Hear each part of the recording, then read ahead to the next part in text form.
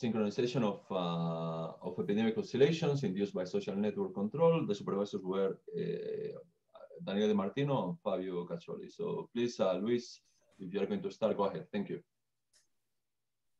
Yeah, actually, I'll let the girls start.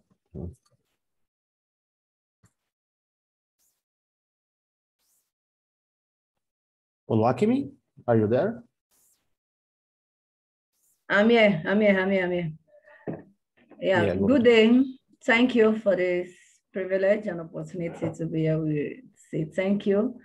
We Project 16 are here to present a project titled Synchronization of Epidemic Oscillation Induced by Social Network, and we are being supervised by Daniel and Fabio.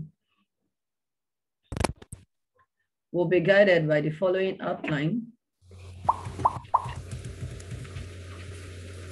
First, mathematics being the universal language of nature and the foundation of all the natural sciences and engineering, has historically been used to gain realistic insights into the transition dynamics and control of emerging and re-emerging infectious disease.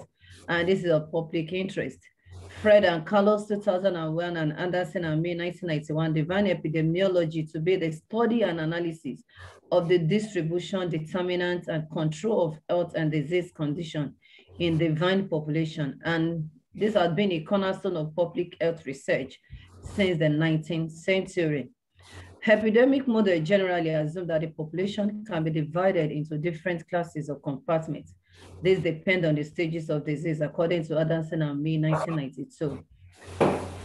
First, one of the simplest two-state compartmentalization in the epidemic model is the SIR model and the SIS model. In the SIR model, we have the susceptible population, the infected class, and the recovery class. This is a way where the susceptible class being interact with the infected class, then the rate at which the infected class recover from a particular infection. And here in the equation 2, we have our beta, which is the transmission rate. We call it transmission rate is the rate at which the susceptible is being infected with a particular disease. Then we have the gamma here to be the recovery rate, the rate at which the infected class being recovered from a particular disease, which is in equation 3. Equation 3. Then here we have in equation 4, from the equation 3 and 2, we have a reproduction number to be beta over gamma. The reproduction number generally is the reproduction number is the average number of secondary infections which caused by an infection individual during his or her entire period of infectiousness. Then here, if we have our reproduction number to be greater than 1, that means we have an endemic state. Biologically, this means that if reproduction is greater than 1, the infection will persist. That means each newly infected individual will spread the disease to at least one susceptible individual on average. And conversely, if we have reproduction number to be less than 1, then there is an epidemic, the disease can still be managed. That means on average, an infected individual will spread the infected to at least less than one individual at the period of the infected state. Then I will allow my next presenter, Olajumoke OLUDOUN, to take us through the networking, the model fitting, and the epidemic stereotype. Thank you. Thank you. Thank you, my presenter.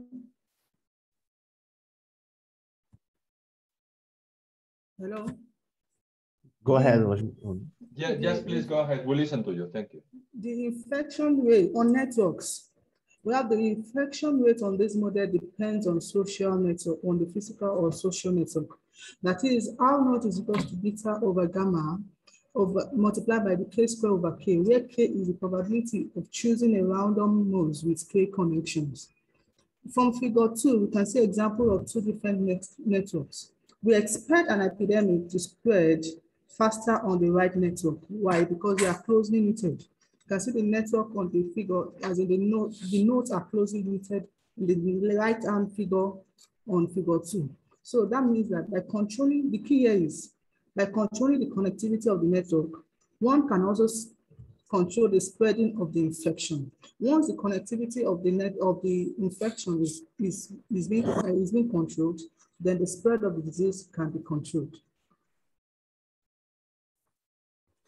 Epidemics, oscillation induced by feedback. Epidemic models in networks with feedback. We have the infection states to the network structure. From figure 3, this is an example of a school of friendship network by Matron 2015. From the figure, we can see at figure A, we can see that the nodes are closely related. So that means that the infection can spread faster because of the network. The nodes, they are jam-packed, they are closely knitted, so infection can spread faster. And when the nodes begin to split, you can see from the B part, when the nodes begin to split, you can see that the rate of transmission reduces. And the C part, the nodes are discarded, they are disjointed. That means at the C point, the infection rate reduces. And at the D point, you can see that they are totally dispersed. That shows that once the network can be controlled, that means when we simulate lockdown, the idea is just to stimulate, when there's no relationship, when there's no interaction between people, the infection cannot be spread properly.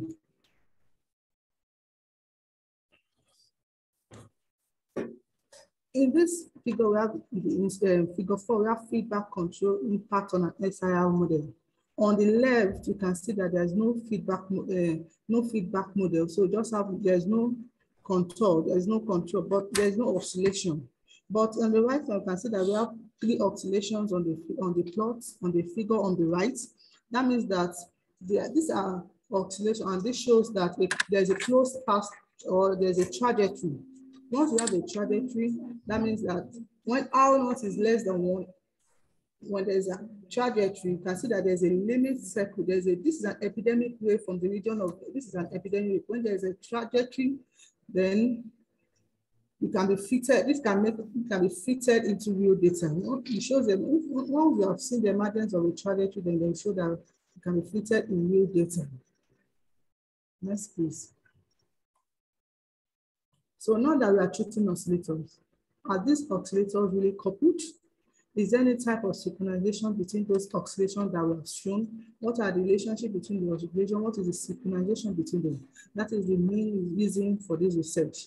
So we are going to, for the phase reconstruction, we are going to use the Hilbert transform. That is, for example, in the figure 6, y of t equals to h power of f of t. That's the formula we're going to use. We are going to look at the data.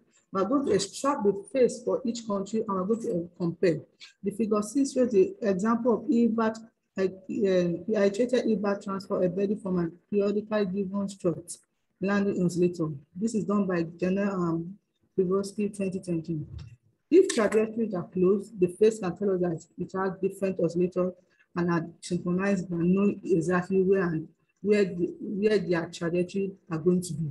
So the idea behind this is to find the trajectory and know how to synchronize if there are any. So I'll leave the room for my next presenter to continue from there. Yeah, so thanks, Olajumoke. Good afternoon, everyone. The girls briefly introduced you to the background that we are working at, and now I'm going to present you what we have actually done. So our first task was to extract daily deaths from a raw file containing data sets of the state of the COVID-19 outbreak for countries in the world. We can see on figure 7, left panel, an example of data we are working with. In purple, we have our signal, e.g. daily deaths over the course of the pandemics on the country of Ghana as example. On the same panel, green dots represent the signal-related Hilbert transform obtained from directly applying equation 6, previously represented by Olajumoke. This Hilbert transform directly here. So when you look at phase space of these two variables, y as a function of x, we can indeed see that this seems to approach a closed trajectory on the phase space. And this result is important. So I'll just take a few more moments on this slide to explain this a little further. So Olajumoke spent her last couple of slides convincing you that both the proposed model by Daniela and Fabio and the COVID-19 epidemic data seems to perform a closed trajectory on the phase space. This is important because now we can treat each country as dots in this phase space, each of which running on its own closed trajectory. So these trajectories are not necessarily the same, they are not the same, but the countries are running on these trajectories, and we'd like to know if these runners are somehow synchronized in this trajectory. And if we found that this is a yes answer, then why this happens? So our next step is then to reconstruct the phase from this signal by supposing that a point in this phase space can be written by a simple complex number. And then the phase will be simply given by equation 7. So going further, we then want to compare these extracted phases for different countries. To do this, we define a distance between phases as in equation 8, where we integrate the modulus of the difference between two phases over the time series. So for now on, we are working with countries in pairs. So here I have two signals that are different from this one. This is a pure signal, the daily depths over the days, and this is the extracted phase. So when we simply look at this phase on the left panel, we can see that these countries are more synchronized than on the right one. The wave seems to play a role on each other, and this seems the dynamics seems to be similar. So when we see countries that are more synchronized, we can see that this area in purple is much smaller than on the right case. On the right case, the case of Ghana and Afghanistan, the waves are unsynchronized clearly, and the area in purple is larger. So now we have a measure of how unsynchronized these epidemic waves are. Right? So with this relation in mind, we want to build a synchronization matrix between the analyzed countries, where elements of this matrix are given exactly by equation 8. We expect then, if this matrix have some kind of block structure or can be built in some kind of block structure, then there would be some relation or some synchronization between particular countries, not all, but between some particular countries. So this is our first attempt to build this matrix. On this first attempt, I tried to previously group the countries that I'm plotting. So the first 8 countries are from South America, the middle 4 are from Africa, and the last 8 countries are from Europe. So we then follow the previously discussed procedure to obtain the matrix that I showed to you here. So we can clearly see that there is a block structure that can be built. And more than this, we can see that topological structures seem to play a role on this result, right? Also, we can see that this is more important in Europe and Africa than on South America, for example. So topological structure seems not to be the only thing that causes this synchronization to happen. So to understand this further, we extended our procedure to all 164 countries available to us. So left panel shows us the raw matrix where columns lines are organized alphabetically, while on right panel shows our first attempt to clusterize this matrix, now using a cluster algorithm, right, obviously. So when you look at this proposed clusters on right panel on the roadmap, I mean, looking at each country or which cluster it is, we can see that this is not yet the optimal structure that we want. So this is an ongoing work that we intend to keep collaborating on.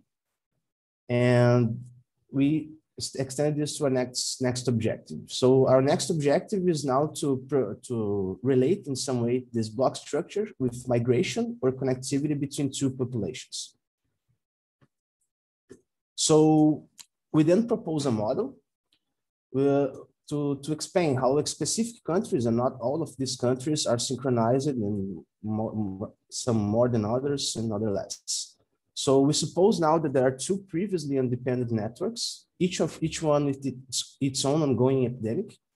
Then at some point in time, you introduce connections between these 2 networks, so that at each time a node will try to contaminate its own network, it also has a smaller chance to infect some node of the adjacent population. So we simply make few connections between 2 previously unrelated networks. So one would expect that given enough time and connections, eventually these epidemic waves would be somehow synchronized, right?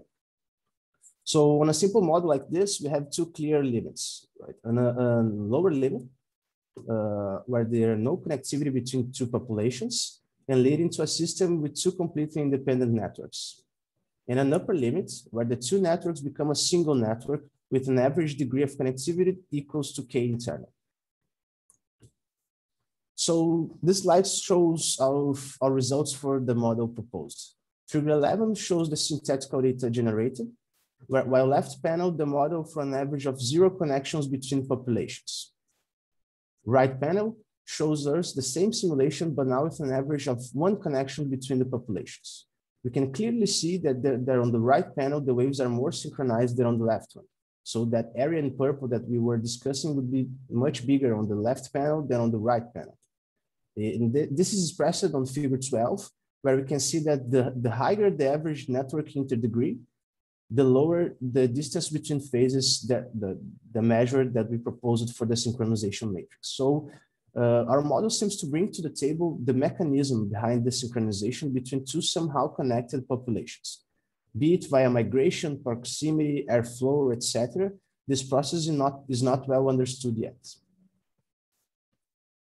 So just to conclude, we have so far elaborated a synchronization matrix for a worldwide data for the COVID epidemics, and also have shown that this matrix can be decomposed in a block structure. We also propose a mechanism for this synchronization via migration or connectivity between two populations. For the future, we intend to optimize the clustering algorithm so we can in some way minimize the distance between countries and then estimate the synchronization parameter for each group of synchronized countries. In this way, we'll be able to show that instead of, let's say, 164 independent epidemic waves, we could treat 10 independent epidemic waves in the world, which would be a nice result to present. So just yesterday, Daniele told me that we already have some preliminary results for optimized cluster, and perhaps if you have enough time and you want, he can tell us a little about them. So this is it. I hope you guys enjoyed. This was an amazing experience to all of us. We want to thank everyone responsible for this school to happen, and also our supervisors who were always helpful to us. So thank you very much. Thank you, Luis, Olajumoke, and Oluwakemi. I hope I pronounced the names correctly for this very interesting presentation, and also congratulations to you and to your supervisors. We have time for questions. Please, as usual, just directly unmute your microphones and go ahead, please. Yeah, I would have a question, perhaps. I'm not an expert on signal processing altogether, but I understand that you have used the Hilbert transform to extract the phase, right? Exactly. This looks interesting, and I haven't thought of the Hilbert transform at all. I mean, I would have naively used probably a power spectrum to check for periodicities. And I'm wondering whether I'm on the wrong track here, or what really the advantages are of using the Hilbert transform here, say, compared to a power spectrum by which you could also extract periodicities from a signal. Yeah, perhaps it's just one way of treating the problem. Perhaps your approach may get similar results. I mean, we just wanted to find some kind of synchronization, some measure to estimate the synchronization. I mean, I believe that any other measure perhaps would be sufficient to do this. Maybe Danielle and Fabio want to complement my answer here. Yeah, I mean, one idea is that these are, I mean, the model says this can be nonlinear oscillators. So if you do the Fourier transform, usually is something you use, and so the power spectrum used for linear equations. So the Hilbert transform for us is somehow a way to reconstruct the derivative, that for noisy, when you have a noisy data, so it's, we are using it in a heuristic way, like the reference we gave to the Vygotsky article. Yeah, So this one. yeah, this is because the problem when you use Hilbert transform with nonlinear oscillators, the power spectrum, it's complicated. No, you get all these bifurcation of peaks. So I think maybe the Hilbert transform is better for nonlinear. So it's a rather new technique within this context. I mean, as you're referencing Arkady Vygotsky, who apparently has used it recently. So is this my understanding correct, that this is a new interesting technique? I mean, Hilbert transform has been around for a long time, I suppose, right? But to apply it in this particular context then appears to be rather recent, right? Well, I've never seen, yeah, maybe we are original, I think. Yes, no, I mean, the Hilbert transform, I've been using it, for instance, for magnetoencephalogram data. They are used in neuroscience, no? For instance, computational neuroscience. But in computational neuroscience, you have a lot of waves. You have millions of them. Yeah, I mean, you record the whole night of a subject or even some minutes with a frequency of hundreds of hertz. So here instead you have 2-3 waves. So that's why we have also a model in which we can make a benchmark, and with the model we can produce all the waves we want. I mean, with at least with the model, the SIS. Okay, thanks a lot. Thank you, Rainer, and thank you, Daniele. By the way, ciao, Daniele. I hope you're fine over there. More questions, colleagues?